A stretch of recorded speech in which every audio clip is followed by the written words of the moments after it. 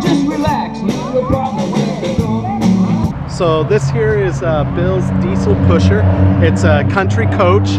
These are run about $200,000 and $250,000 new. This is a 1996. He has only 70,000 miles on it, which is just awesome. And he paid just 30 grand, but then he had to put in about 5,000 for tires and some engine work. But I think he made a great deal, and this thing should run for a long time. We got Bill over here, who's a full-time RVer, and Catalina. He's gonna give us a tour, and I'm gonna let he's gonna give us a tour. Catalina's gonna follow along, and I'm just gonna be the cameraman, guys. This is my Class A country coach intrigue diesel pusher. So here's the living room area. This had another sofa, but we pulled it out so I could actually put my chair and enjoy myself and be comfortable. Then we got the sofa. Got it set up cool with the TV right there in front. TV's right there. You got storage on both sides, which is really nice. And then you got your kitchen area, which is pretty big. Over here, refrigerator, little dining table, good enough for 2-3 people. That's all you need, right? It's more than you need, right? And back here, bathroom. Got a real bathroom. Yeah. A real shower there. Real shower.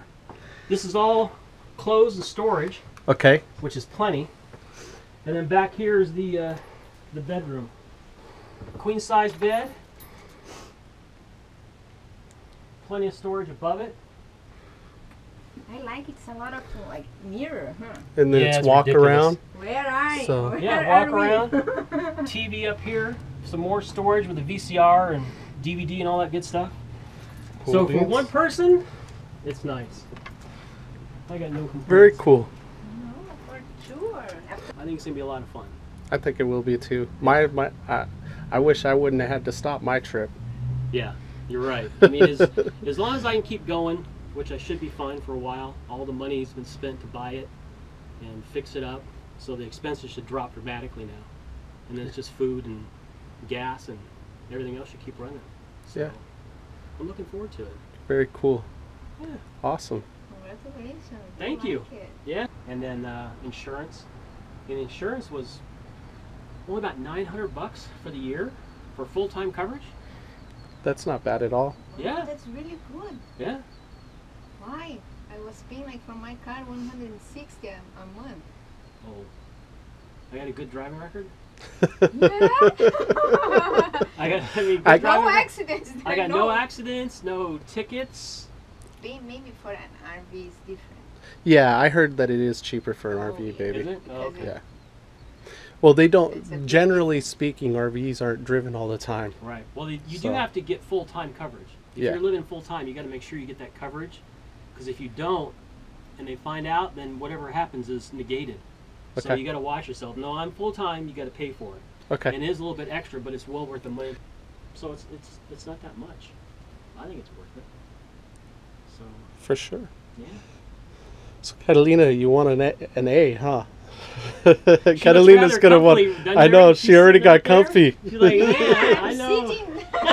You didn't invite, but I'm here already. That's right. Really at home. That's right. She's at home, man. She's got her dining table. It's like, okay, I like this. That's cool. Yeah. Well, all you can do is keep looking. I mean, I literally looked for 10 months, and my heart was set on a Beaver motor coach, which are really nice. But every time I find one, somebody would come in and buy it. Before you. Yeah. I mean, it's like, what the hell? So, you know, finally, like I said, when I had to move out, it's like, I'm running out of time. I got to find something. And I had found this one. I had a great time hanging out with Bill. We went over and had dinner at Outback, and we talked for probably over 2.5 hours just about the community, about what he was up to, about road tripping, about RVing. It was a great time. He's headed out to Florida, and then he's going to cruise around the East Coast before he comes back west. So get out there, guys. Connect with people.